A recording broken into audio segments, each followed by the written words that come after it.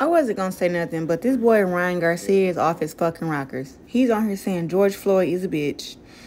Then I wasn't even gonna share the DMs between me and him, but as of recently, he jumps on his live calling me a racist, or jumps on his thing calling me a racist because he tested positive. But this is the DMs that I wasn't going to reveal. You guys can read it for yourself. He's on here talking about some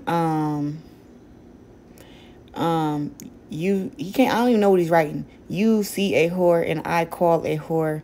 Niha. Nope, it gets worse for you. He said, I got some real dirt on you. I got some real dirt that stems back to your family, your mom and your dad. I sent him back himself throwing punches like, okay. And then he like, I will hit the switch and post it. I'm like, my family as well. This guy is talking about some, you know what your daddy did to you? Like, my daddy did what? Like, what is wrong with you? Then he writes me, said that me and my dad, he said, nah, he effed you. Like, read this. And this is from who y'all are supporting and giving all this recognition to. And he's a drug cheat. So what if he beat Devin Haney? He beat him on drugs, up on PEDs, like he didn't do it fair. So then when I got on MySpace and I'm talking, he's inboxing me, begging to get on my space.